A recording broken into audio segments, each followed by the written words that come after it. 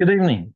In today's class, we want to continue to look at the major themes of the book of Ephesians, particularly in Ephesians 6, where Paul continues to describe the application of the love of God and love of Christ in practical, everyday situations, including relationships one with another.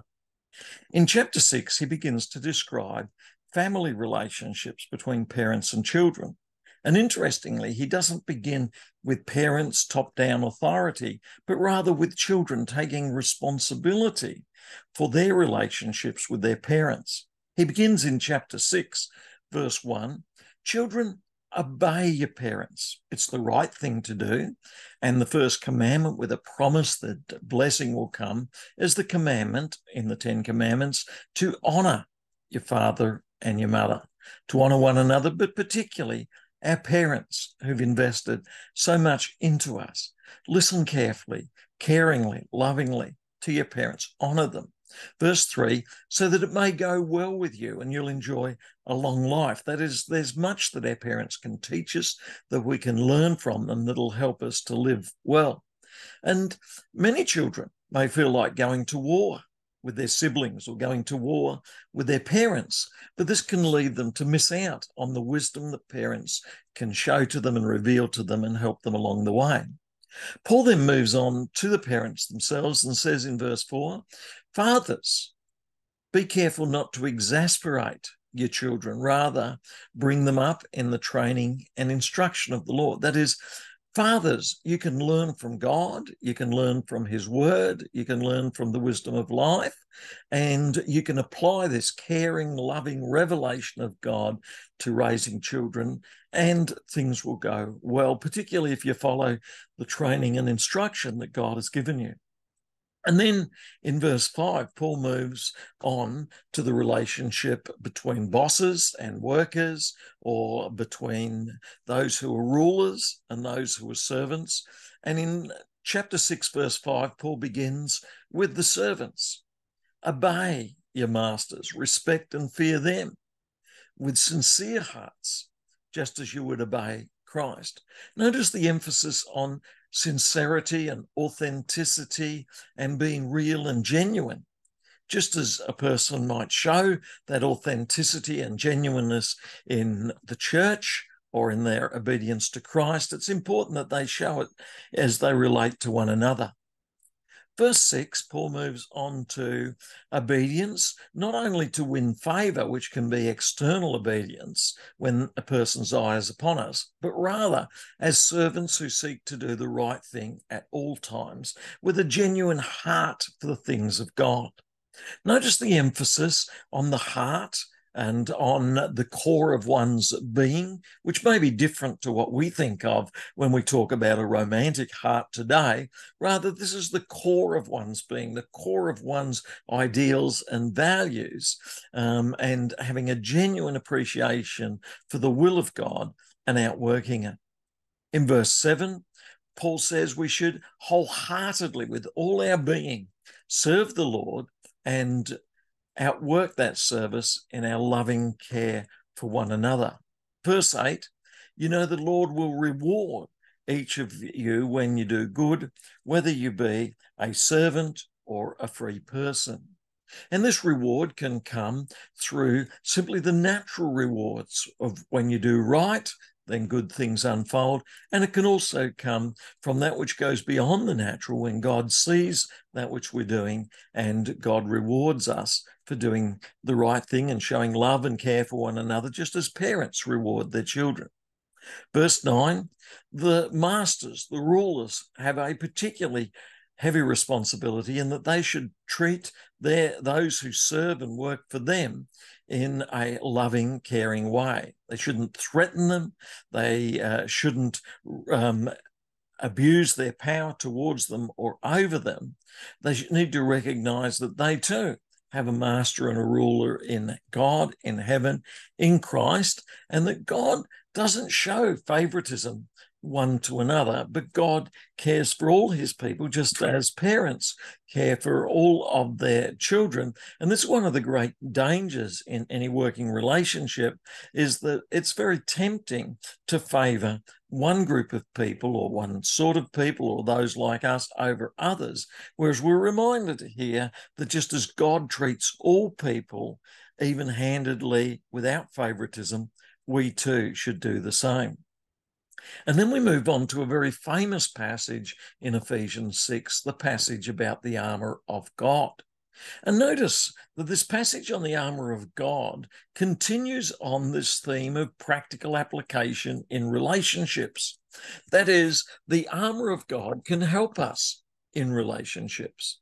At the same time, the armour of God can be seen as drawing together the major themes in the book of Ephesians. That is, there are battles that we face, and if we wear this armour, then we're able to push through in these battles protected and safe, so that we can move forward with assurance in that which we do. We're told in verse 12 that our struggle is not against other people, flesh and blood, but rather against those who control rulership or authority or power in the dark world around. That is, we can think more deeply about who has the authority over the ideas and the ideals and the beliefs and all that we understand to be real and true. Partly, it comes through rulers here on earth, politicians, it comes through academics, it comes through the media, it comes through the 7 mountains, which include those who are rulers in families, rulers in culture, rulers in politics and economics and law.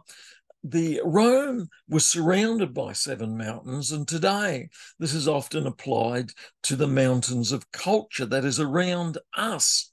Those who rule the city and rule our country and rule our world are those who rule in the areas of politics and education and church and faith, and also in media and in legal circles. There are many who rule in various spheres, but we know that God and Jesus are seeking to rule over all, and that as we put our faith in God and Jesus and connect with them, then we can know a healthy relationship with those who rule. But there's always a danger that in life people can rise up and attack us. And that's why we're reminded that just as soldiers would wear protective clothing, and soldiers today wear protective clothing, so too, when we put on the protective clothing provided by God and not just whipped up by ourselves, then we are safe. And Paul lists the elements of the protective clothing provided by God, firstly, as beginning with the belt of truth buckled about the waist. That is, one of the first items of the armour that would be put on would be the belt, which would be much larger. It would be like a carpenter's tool belt. It would have various compartments on it, like a police belt that would have compartments for the things that would carry. It's this belt that holds the rest of the uniform together. And Paul says truth is that core central starting point that governs our relationship one with another and with truth in culture and what is right and true about the world we live in. The first goal in living well in this world in which we live is the goal of adhering primarily to truth. Secondly, we are told that just as the soldier would put on the breastplate to protect the core of his being, righteousness and rightness is important for us. And this is a righteousness and rightness, not that we provide ourselves a self-creation, because that then becomes very artificial and synthetic and unreal, but rather the righteousness that's provided by God that is truly real and truly true and provided by God through Christ. And then verse 15, What should be our goal in putting on this armour? Where are we heading? That is, it should be peace. Our goal in putting on our shoes, being ready to go forward, should be the good news, the gospel that brings peace. Verse 16, we are told that just as a soldier needs a shield to protect them and hold up at all times, we are protected by faith, not by faith in faith, but not by faith of our own construction, but rather faith in God, in his word, in his revelation, in his truth. And so faith is a shield that protects us from the attacks that might come against us. And we're told that this faith can extinguish arrows that might come against us. And so if in relationships people may say things that might unsettle us, if we have faith and confidence in God and in truth and in love, then we are not going to be shaken and we'll be able to move forward with confidence, just as the soldiers in these times were able to move forward with confidence. And verse 17, the head particularly needs to be protected, and this is analogous to salvation. That is, our mind and our very being is protected by the knowledge that we have been saved by God through Christ and that we can participate in that salvation. And finally, what about the ways in which we deal with the attacks that come? We're reminded that just as a soldier has a sword, we have the word of God, that we're able to speak hope and love and goodness into situations, and we're able to see that through the word of God, then healthy relationships can occur. And so this passage on the armour of God can apply to the discussion of relationships, and it can also apply to the discussion in the whole of Ephesians on the attacks that can come against us. And through Christ, we are able to be transformed and have victory, and we're able to move forward in victory, just as a soldier can move forward with the armor that's been provided by them, rather than simply constructed by the soldier themselves. Verse 18, we're reminded that we should be ready to pray at all times, ready to request from God, and ready to praise God at all times, and ready to pray for all God's people, so that people like the Apostle Paul, who've been given a message to communicate, who are bringing victory around the world, will be able to do that which they have been called to do as ambassadors, even if at times they can be like Paul, ambassadors in chains, ambassadors under attack, so that they can stand fearlessly and see the victory of God overcoming the enemy around. And so the book of Ephesians concludes with chapter 6 as a reminder that as we put on the armour of God, as we put on truth and righteousness provided by God, pursuit of peace and salvation and faith, that we can know and participate in the victory that has been provided for us through God in Christ and by the Spirit.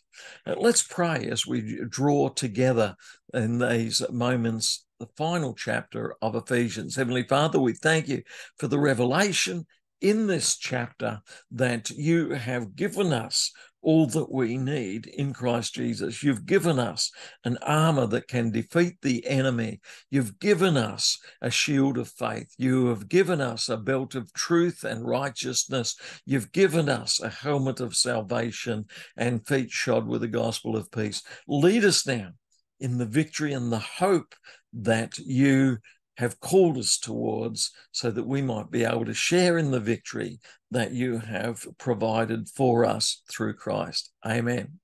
So let's take a few moments now to go round and share each one. What stands out to you in the book of Ephesians chapter 6 that draws together some of the major themes? What stands out to you that can be applied from this book? Thank you.